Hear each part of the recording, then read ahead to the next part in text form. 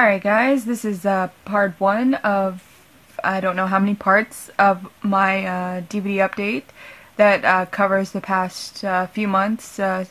Stuff I bought since about January or so. So there's a good size stack of stuff here, and this first part's going to focus on the TV because I have enough TV here for a whole video. So we'll just get started. First show up is Weeds. I got Season 1, Season 2, Season 3, Season 4, and Season 5. This is a show I've been wanting to get for quite a while now. It goes on sale every Black Friday without fail, and I always plan to get it, but just something always comes up, or something else I want to buy that doesn't go on sale as often, so I always end up kind of skipping it and just say, oh, I'll get it later. But I finally got at least the first 5 seasons. I found the first season here on Amazon Marketplace for only $2.39, and I have Prime, so I got free shipping because it was fulfilled through Amazon. So once I got the first season, I was like, well, you know, I can go through this in like half a day because the first season's pretty short, and I've just got to have some more seasons to watch. So I went ahead and looked around, picked up 2 through 5 as well, and I'm probably gonna get 6 and 7 this coming Black Friday unless they go on sale before that. I haven't seen 7 yet, but I don't know, the last few seasons haven't been quite, I don't know, they've been good, but they haven't, it's kind of lost something that the first, you know, 3 or 4 seasons had, you know, and I think what's kind of making it different those later seasons is the lack of the rest of the ensemble cast. As you can see, they're all featured here on the covers. They slowly get kind of phased out a little bit. And like I said, if they come back in Season 7, I haven't seen it yet, so we'll see. But like Celia, who's played, oh, I can't remember her name. Elizabeth something or another, but she's hilarious. She plays Celia's kind of Nancy's frenemy, so to speak.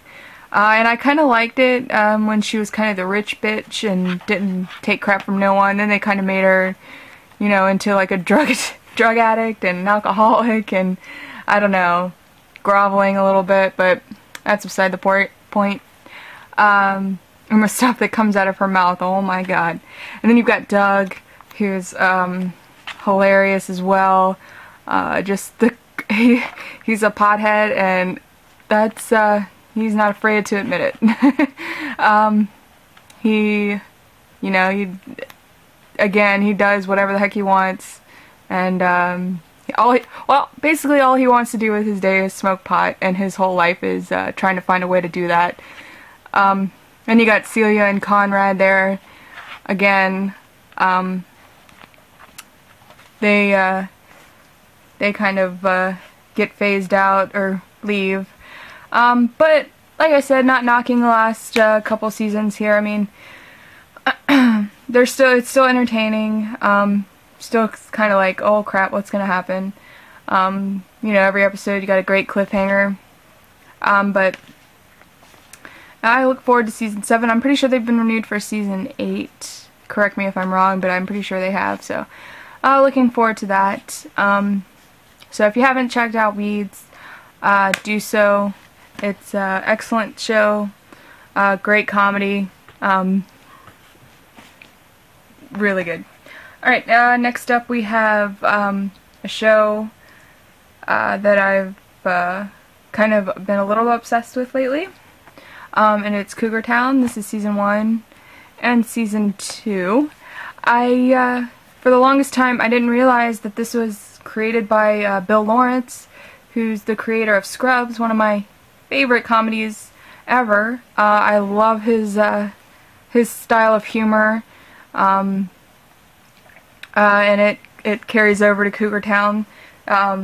Just the witty dialogue and just the running jokes Like Scrubs had several running jokes. Cougar Town does as well. And speaking of Scrubs, they actually have included some jokes that Scrubs fans will recognize. Sometimes you can even see Scrubs playing on the TV in the background. That's kind of funny. And lots of Scrubs actors have came back and done cameos and guest appearances, so that's kind of cool. The only one who hasn't, that I wish would, is John McGinley, who played Dr. Cox. That would be so awesome to see him come back. But I guess if you don't know what it's about, I guess the title is a little bit misleading, and even the writers and they make fun of themselves. Like the title cards for season 2, they always write something, you know, either above or below it, kind of like referencing that it's not about Courtney Cox's character going after younger men, because I guess that's what the title implies, but that's only like for the first 4 or 5 episodes, and they change the formula around. So really there aren't, it's not really about cougars, really. Yeah, they write jokes in about that too. It's just a really, just about a group of friends living in Florida. They call themselves the cul-de-sac crew. That's kind of clever. But anyway, you got Jules Cobb, played by Courtney Cox, her ex-husband Bobby, and then you've got her best friend Ellie, played by Krista Miller, who again was in Scrubs, and her character is very similar to Jordan. She's kind of bitchy and sarcastic, but underneath really kind of nice, but only to the people she likes. And then you got Lori, played by Busy Phillips,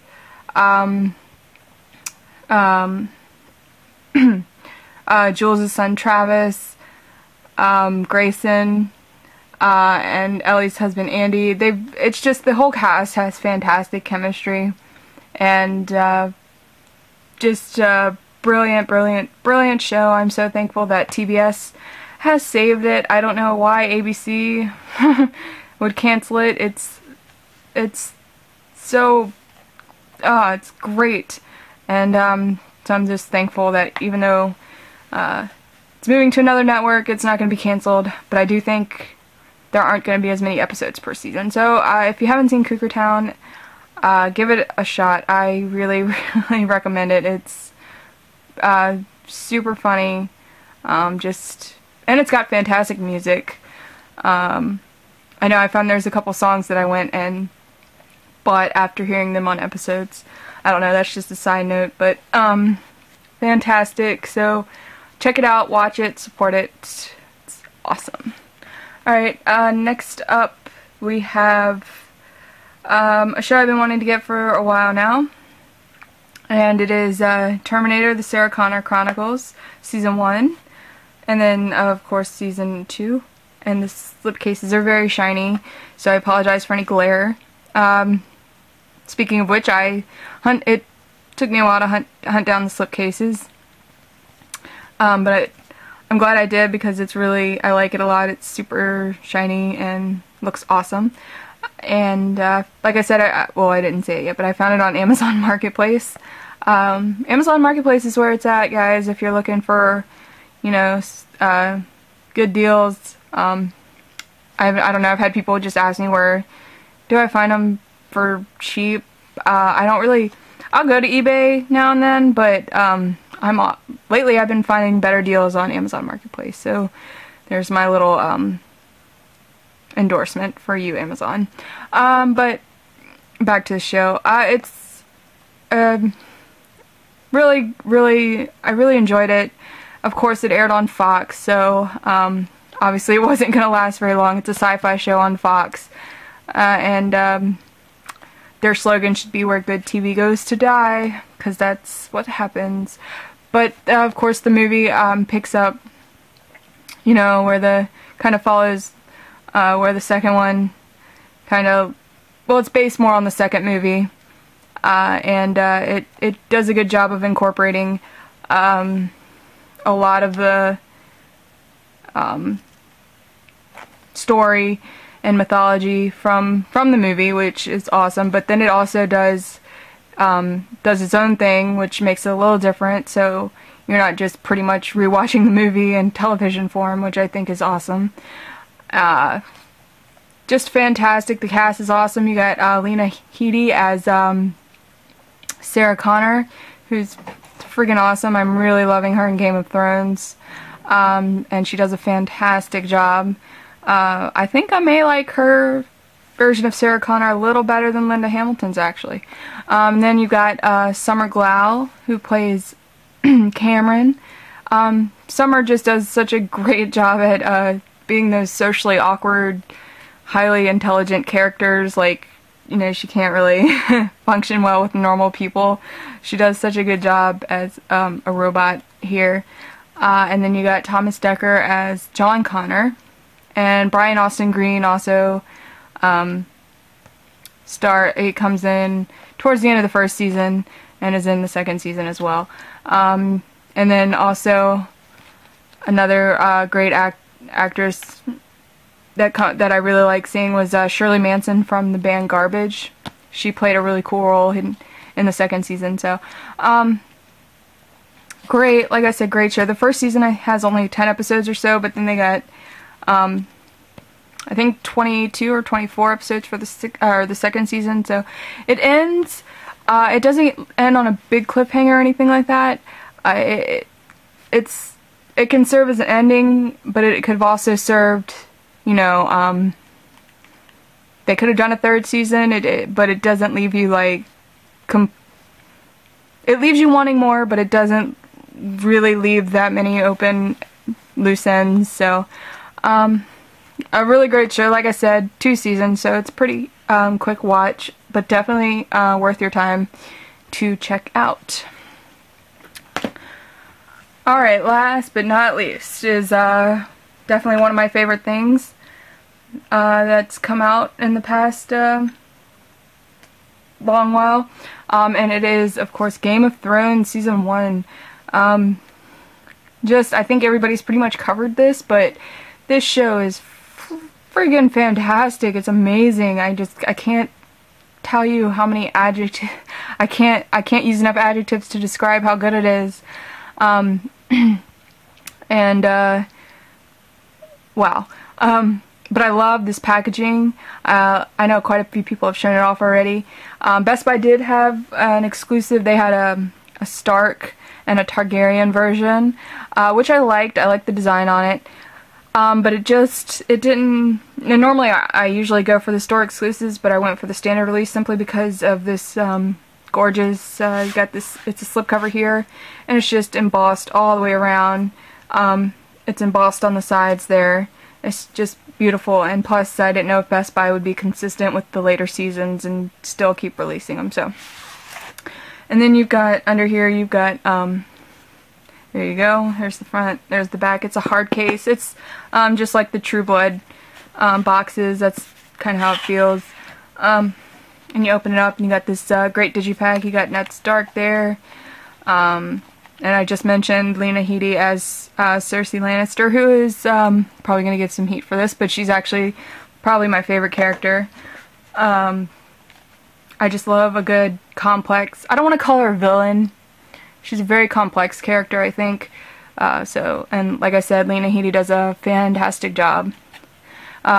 King Robert, another favorite character, Jon Snow, played by Kit Harington. He is just so pretty. I love him. And Daenerys, who's also very awesome. And I was looking, hang on, because there was another character I wanted to mention. There we go, Tyrion.